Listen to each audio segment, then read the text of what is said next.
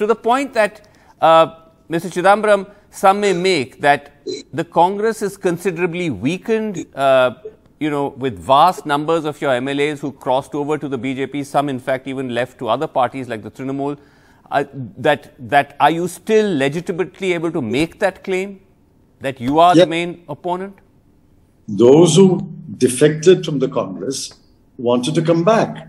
We have said no. But there are defections from the BJP to other parties, including the Congress.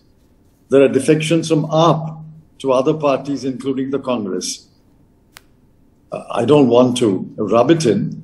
A defector to the TMC has defected again. So what do I say about Goa politics, except that this seems to be commonplace in Goa? Be that as it may, I'm absolutely convinced that having regard to the deep roots and the all-round, all-Goa presence, the Congress is a real contestant to the BJP. Okay. You're right to say, Mr. Chidambaram, that it's an absolute merry-go-round. People are coming and going from different parties. But the Congress, in a sense, was the worst hit by that. You had a block of, close to a dozen plus MLAs leaving.